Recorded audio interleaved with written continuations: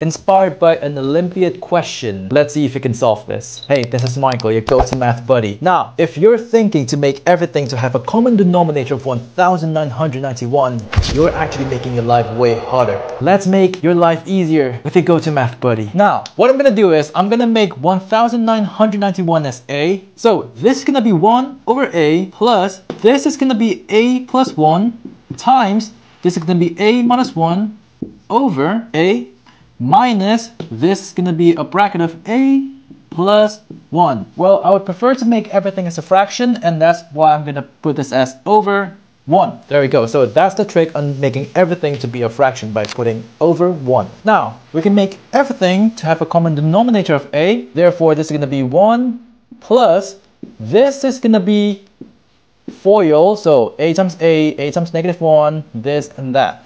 Okay, so therefore it's gonna be a squared minus 1. Now, for this fraction, how do you turn 1 into a? It's because this being multiplied by a, so therefore the numerator must also be multiplied by a. Therefore, it's going to be minus a times a plus 1. Easy, right? I know. Next, what we can do is to expand what we can expand in the numerator. Therefore, it's going to be 1. So you can just treat this as positive 1 multiplied by a squared and negative 1. So it's going to be plus a squared minus 1, and then we have negative a multiplied by a, that's going to be negative a squared, and negative a times 1, that gives you negative a over a. Next, we can just simplify. 1 minus 1, 0, a squared minus a squared, 0. Therefore, you're just left with negative a over a, which is actually negative 1.